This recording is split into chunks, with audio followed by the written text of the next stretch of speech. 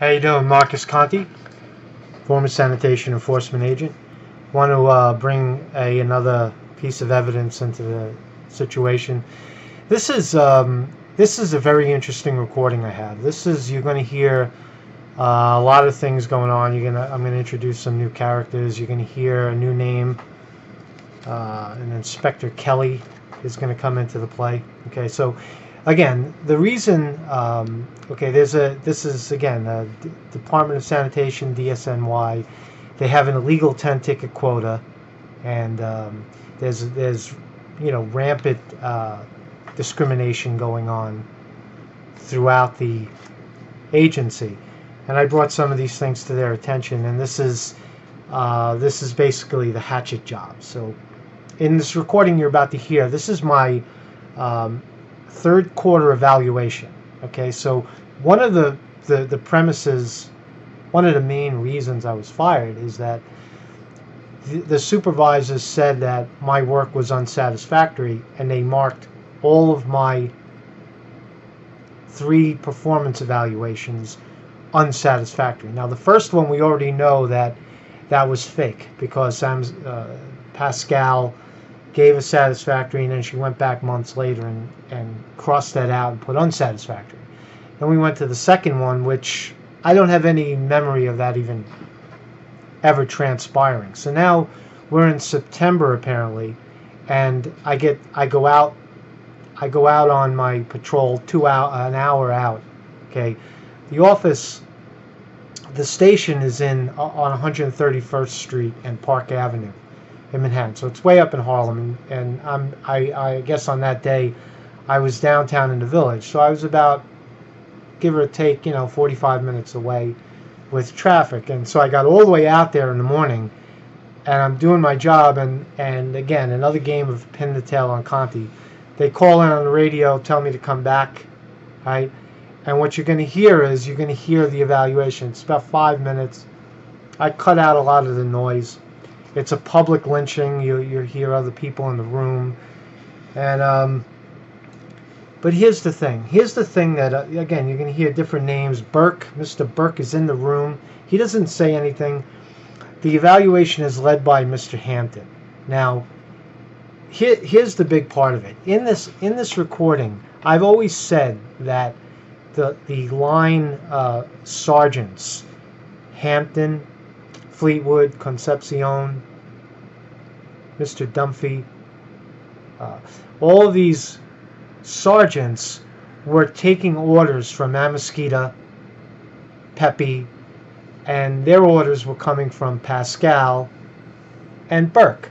And now we find out as well that it is also another name in there, Kelly, Inspector Kelly, who's, I believe, I've never met Mr. Kelly. I don't know who he is. I don't know what he looks like. I've never heard the sound of his voice.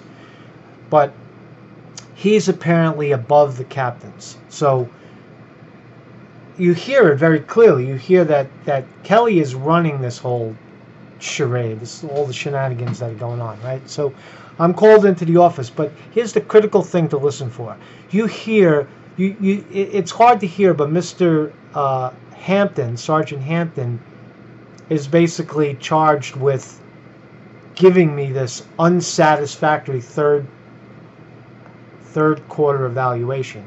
And he's mostly whispering it. He's reading something off a piece of paper. I don't see the piece of paper. But what he says when I call him, they're always asking you sign.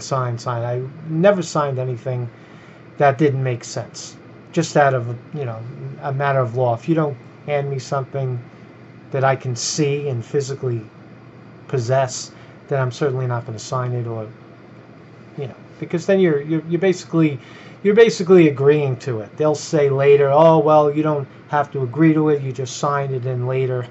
Yeah, right. Alright, so I never signed anything, but you hear Mr. Hampton. Listen carefully. He whispers in my ear. Now, I had a decent relationship with Mr. Hampton. We worked nicely most of the time, right? But again, he's a victim in the situation. You hear him say, I'm the puppet. He says, he whispers to me when I say, can I please have a copy of this? He says, I'm the puppet. And I say, well, sometimes a puppet has to speak up too. right? So we're having this covert conversation while he's being forced. You hear him read off some stuff and then ask me to sign, and I refuse, and he leaves the room. Right? He goes into they're all huddled, right? Amesquita, Nieves, I don't know who else. They're huddled in another room. They're basically using Hampton as the puppet to get me to sign this goddamn piece of paper with a bunch of lies on it. Right? So you hear Hampton leave the room, and then he comes back, and I still refuse to sign the thing, and he says, basically, if you don't sign it, you get another one, right? You get another write-up, right? So that was the whole thing. They knew that basically if they presented me with a piece of paper with a bunch of lies, I wasn't going to sign it, right? So based on the fact that I wouldn't sign, that's grounds enough to do another write-up, right? So it's a circus. It's beyond ridiculous, right? So, but I think the key factor here is they wouldn't. I was never allowed a copy. You hear me ask for a photo copy. And at one point, you actually hear me reading the piece of paper that they're trying to, because I'm recording. And at this point, I believe that they actually knew that I was recording. I don't know. I mean, it wasn't really a secret towards the end. So you hear me reading into the record, right, into my record, what's on this piece of paper that they're getting me to sign. It had AWOL. These are all like serious infractions that, didn't happen. They're just kind of like this whole list of things that you did wrong. And then they try to get you to sign it. You're not allowed to copy. Okay, so, but the key, the killer here is what I've always argued is that the command is flowing downstream, right? And Mr. Hampton, all he did was Amesquita calls me in, and Hampton's has to stand there and try to get me to sign, right? They don't confront me directly. And when I start to read it off, right, you hear them start to interrupt, because now they understand what's going on. Now they see that I'm not allowed to copy. I'm not allowed to take a picture of the document. So I start to read it into my recorder. And that's when Amesquita steps in and says, they try to pull the paper out of the way.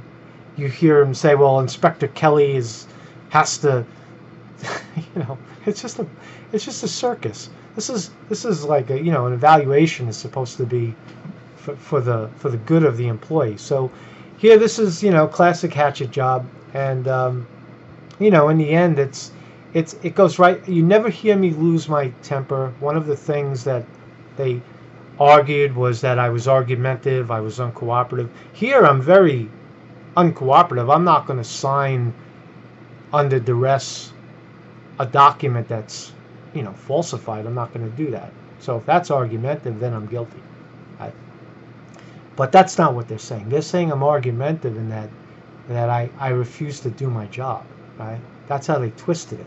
See, the argument is that I refuse to participate in the corruption, which that's what it is. You're falsifying records, trying to get me out of there because I exposed your corruption, because I exposed your quota, Mr. Burke, right? Because I talked about discrimination in the workplace, Mr. Burke.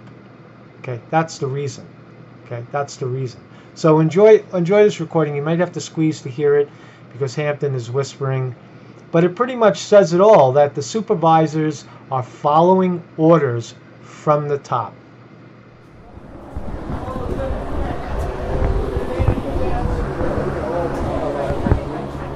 What now? What? What?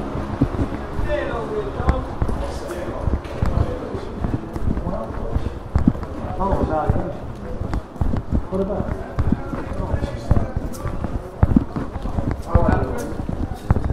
All right, I'll move up. Come on, move it, please. I'll move up. Nobody's calling me out. Hey, what's up? All right.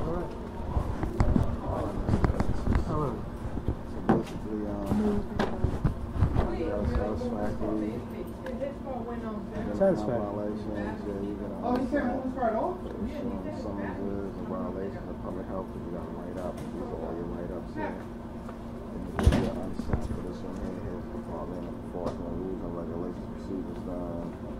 Time and leave code, I guess you got the rules. So that's unsigned. These are the list of your DSNY on 7 days and 249s. So because of what I did, so overall unsigned. And they want you to sign. I'll sign it received if you can give me a complete copy of everything. Okay. Otherwise, just fair enough. Just give me a copy of what I'm signing, and I'll be happy to mark it received.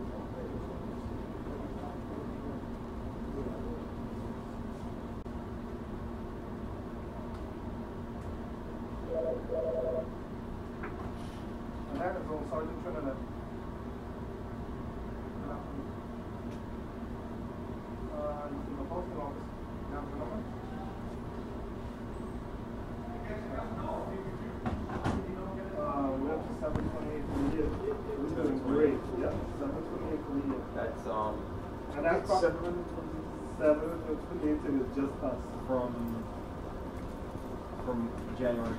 Okay. From January. Okay, good sign. And that's an approximation. I'm guessing that's what it is. Because I think there's some that we may have not had yet. So maybe more. Is this all action or only action? So then you do another 249 for not signing? Yeah, we do it. We're killing it. You know, all fairness. This is. I'm the public. Well, the public's got to speak up too. You know, Yeah, that's the procedure. If you don't sign, you get the 249. That's the procedure. Yeah, but I'm willing to sign, but I would just like a copy so that I understand what's here. So my knowledge is explained at the end. At the end. Copy until the end. But if you don't sign, you don't get a copy. So you need to sign. Hey, how you doing? And where you want my signature here? No, third quarter. This is here. I'm going to sign for receipt, scene only. Okay, I'm not going to just sign my name. I'll sign.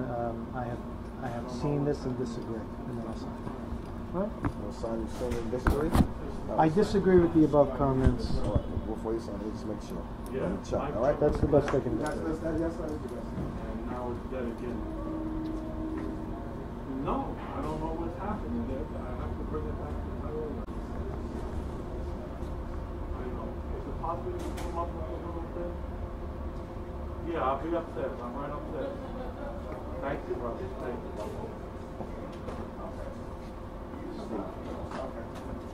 Okay, so yeah, it's looking you sign or don't sign. You can't put on there disagree.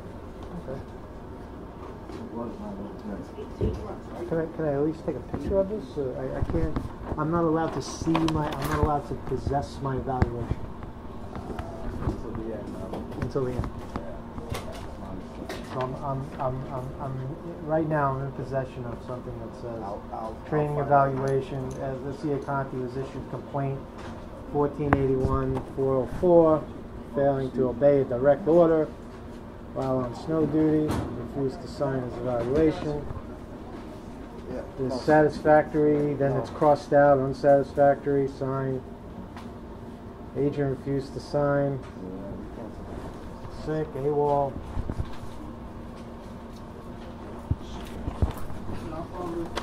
Circus.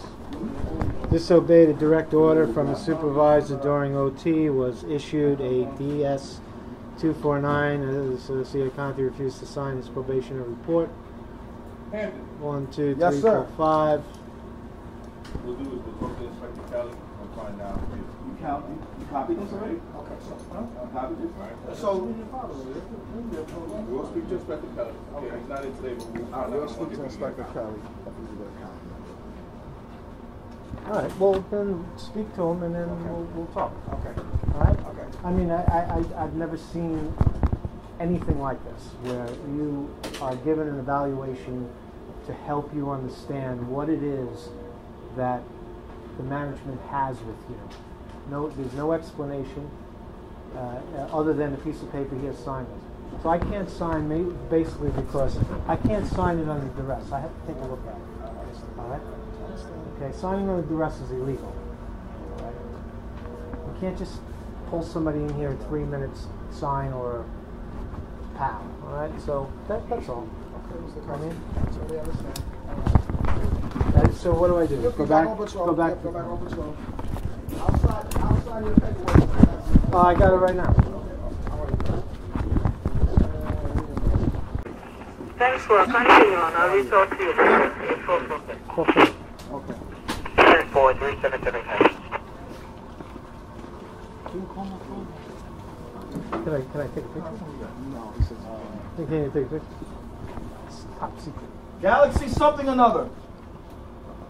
Alright, don't discuss anything more because there's other agents here. Nope, I understand that. You take call. That's what you do with me. No,